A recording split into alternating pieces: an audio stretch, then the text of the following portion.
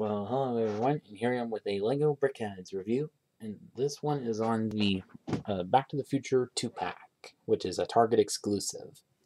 So on the front of the box here you see LEGO logo, BrickHeadz logo, the two BrickHeadz that come within, and the names of the characters, and the Back to the Future logo, and recommended ages 10 and up, set number 41611, and has 240 pieces. Then the side of which is the main DeLorean about to zap through that into that time. And on the back you see the two BrickHeadz facing each other and how you can put them on the bases and And onto the booklet. On the front of the booklet, same picture as on the fronts and everything. On the back first, how to win on the online survey. Ad for the Go Brick Me set, and it has 30 pages of building. And the other one, of which also an ad for the Go Brick Me set.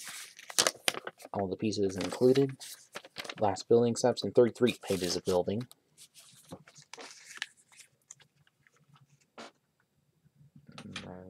So, and first of which is with Marty McFly. And so the base plates of which just about the same as all the other ones as of now. Just no print and everything. So for this one, which you see there's some brightish blue or regular blue to represent the jeans that he's wearing.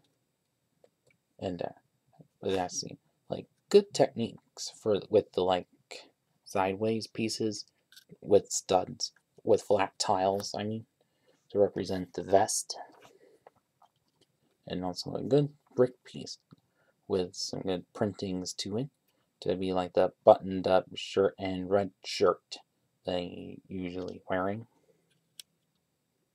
And on the back, a couple of flat tiles and some more of that. Really well done to represent the vest. And then for the hair of which has a lot of good snot to it. And the famous ears that the other BrickHeadz all have. But also, I'm not sure if it's in this and Doc, or maybe one of the recent ones. I'm not sure, but they do have a teal piece inside the heads and stuff. Well, if you bought them, you would know what I'm talking about. But on the back of which there's some sloping and some more tile pieces, but a lot of the ones in brown, which is good for mock making and whatnot. And also a little thing to represent the camera that he's wearing in the opening part of the first film, as you can tell, with a good printed tile piece and everything. And that is it for Marty. And on to his good companion, Doc Brown, or Dr. Emmett Brown. So, as he has the gold bar piece in silver to be like a belt buckle or something, and then just like Owen Grady, BrickHeadz once did, is have a little pauldron type thing. And then also a good printed brick or 1x4 brick to be the front part of the outfit, and also with the hazard symbol on the back.